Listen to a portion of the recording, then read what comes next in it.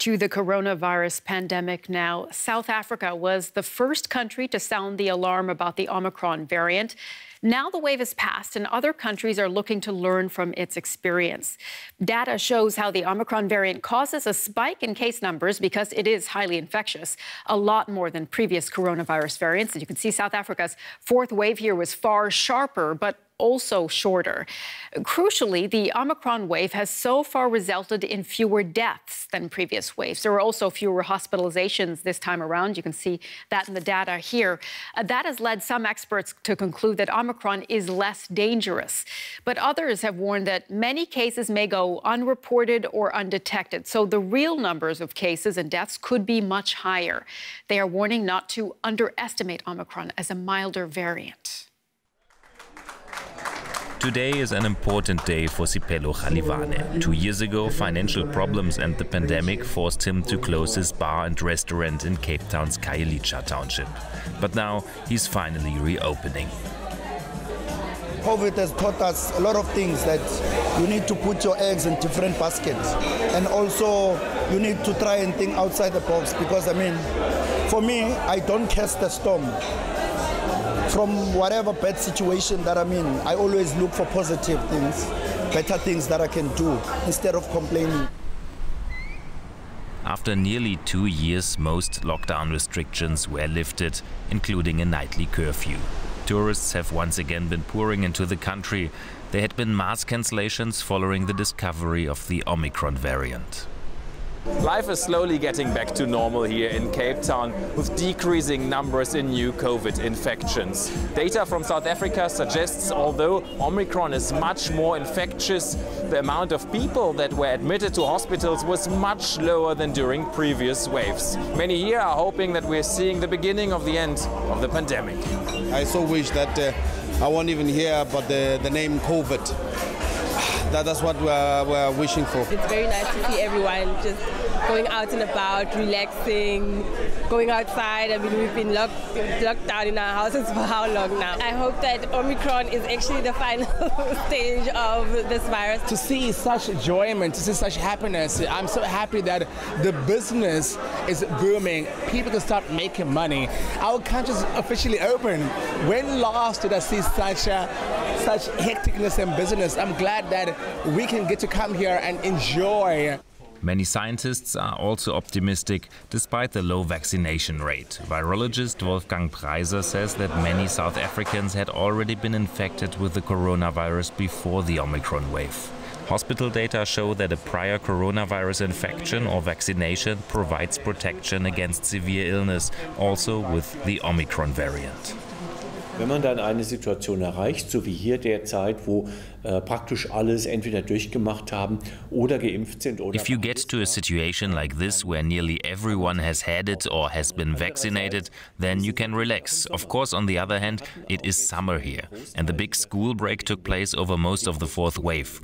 Vacation was shorter in Europe. School is starting again, and it's winter when people spend much more time together indoors. Those are considerable differences. That's why you can't just say, we expect things to go like they have in South Africa. Das übertragen und sagen, naja, wir erwarten, dass es so ähnlich läuft wie in Südafrika. Paiser hopes that the pandemic could become endemic as with other coronaviruses if most of the population has a basic immunity from previous infection or vaccination. Ich hege sogar noch die Hoffnung, dass wir regelmäßige Auffrischungs- oder Boosterimpfungen herumkommen. I still have hope that we can get around regular booster shots. I can well imagine that if everyone has basic immunity, possibly with a specific Omicron booster, and another variant doesn't come as a nasty surprise, then we can keep our immunity up by natural means via regular reinfections with the coronavirus. Dass wir dann durch regelmäßige Wiederinfektionen mit dem Coronavirus unsere Immunität sozusagen auf natürlicher Weise erhalten und dann wirklich mit dem Virus leben können. No one wants to think about more mutations right now in the Milk restaurant and bar, certainly not owner Sipelo Khalivane. He already has big plans and wants to expand to other cities. He believes that the prospects for South Africa once again look good. We can speak now to Shabir Maddy. He's a professor of vaccinology at Witwatersrand University in Johannesburg. Thank you for joining us. Now, you tweeted that South Africa has reached a turning point in the pandemic. What did you mean by that? Thank you for having me. So I think experience during the course of this wave, which was dominated by Omicron, very much shows a decoupling of infections and severe disease and death, where, as you've correctly reported, this time round, especially in a province which was initially the epicenter of the Omicron outbreak, the Gauteng province, the number of hospitalizations that transpired was 1/3 compared to what transpired during the course of the Delta variant wave. And many of those hospitalizations this time around were actually what I refer to as incidental infections, in that people were being admitted for other reasons and were just coincidentally testing positive.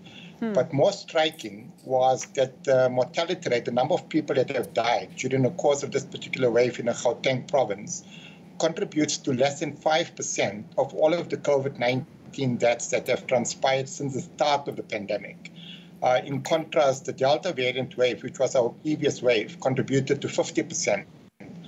All of the deaths that has transpired since the start of the pandemic. So we've seen a complete decoupling of infections, severe disease, and death. And that is despite the relatively low vaccination rate in South Africa. And if you look across Africa, only around 10% of people are fully vaccinated. So what do you think this Omicron wave might mean for other African countries? Yeah, so it is despite very modest vaccine coverage. But unfortunately, inadvertently, what has transpired in South Africa and probably many other African countries is that a large percentage of the population have developed immunity, and particularly protection against severe disease and death because of past infection. So just prior to the onset of the Omicron wave, when we had conducted a sero-survey where we test for presence of antibody as a proxy of past infection, we showed that in this province, and the same thing would apply to most other parts of the country, 70% of people had actually been infected during the course of the first 3 waves. So the number of people that have developed immunity against COVID-19, and particularly against severe disease and death, is far higher than the number of people that have been vaccinated in settings such as our own. And the same thing probably exists across the continent, where more than 3/4 of the population have developed immunity because of past infection. What about in countries where there's a high number of people who have been vaccinated? How worried do you think that they should be about this Omicron wave? Well, I would expect a similar sort of decoupling to materialize, because if it doesn't materialize, then that calls into question the value of vaccines. And I do believe that vaccines, and as has been shown in studies from South Africa on vaccines, these vaccines have not performed too well in protecting against mild disease due to Omicron.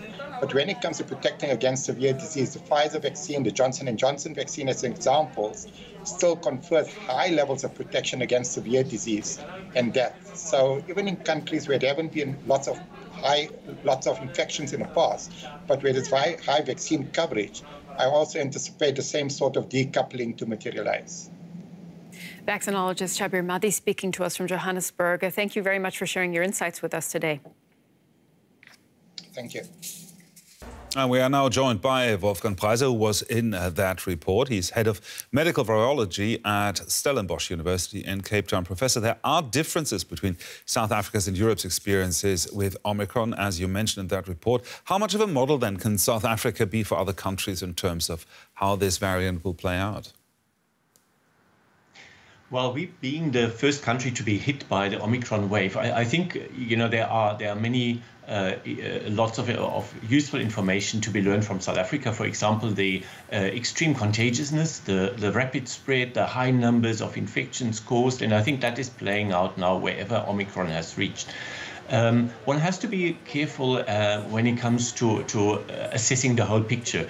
I think the report brought across very nicely the universal sense of relief here, in that we were expecting a very bad Christmas season once again, with lots of hospitalizations and severely ill patients, and that hasn't played out.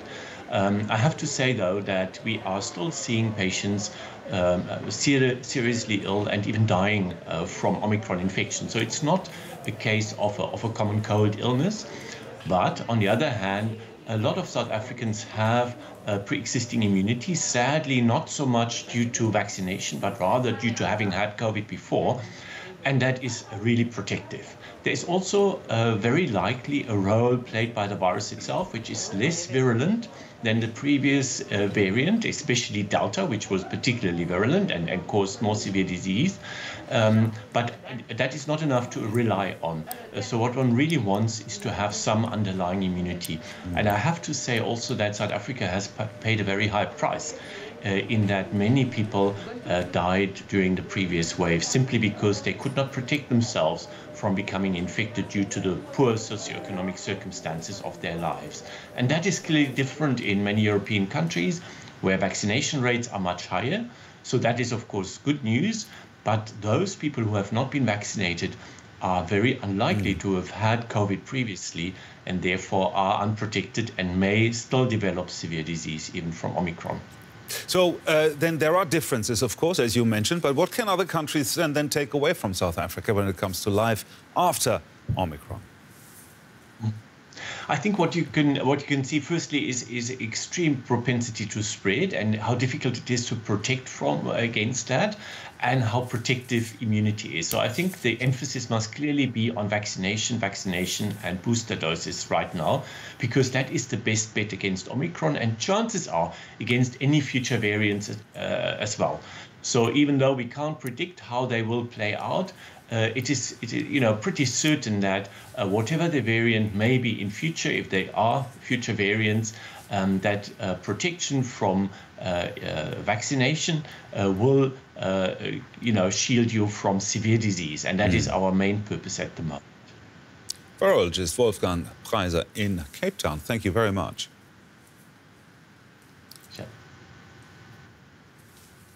Let's have a look at some of the other developments in the pandemic. France has reported its biggest one-day jump in hospitalisations since November 2020. That was before vaccines were available. Health officials say they expect Omicron hospitalisations to peak by the end of January. Germany's top public health body says the country has now exceeded 8 million confirmed cases since the start of the pandemic. And Canada has become the latest country to approve Pfizer's antiviral pill against COVID-19.